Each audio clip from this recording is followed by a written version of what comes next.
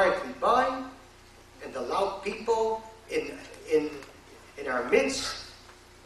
It's not enough to say, but are all the Arabs this way?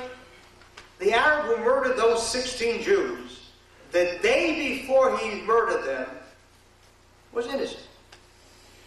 So therefore we let him stay.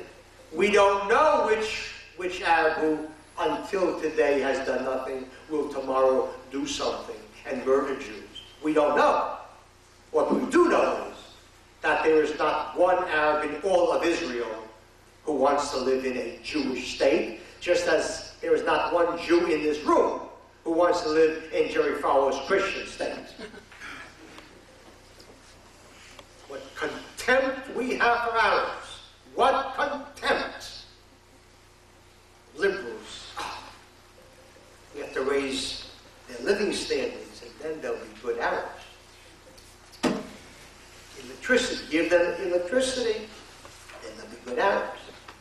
Give them indoor toilets, then they'll sit quietly.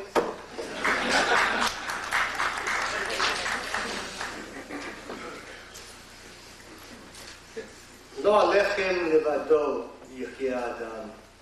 That's what the Bible says. Not by bread alone shall man live. Not by bread alone. They have a national pride.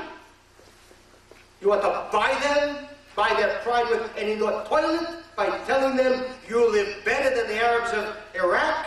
They know that they live better than the Arabs of Iraq. But they also know that the Arabs of Iraq live in their own country, an Arab state, and the Arabs of Israel live in the Jewish state. And that's the difference.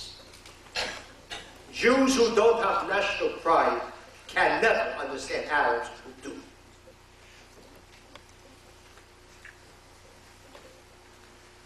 Tragedy. Tragedy. We sit and we hear nonsense.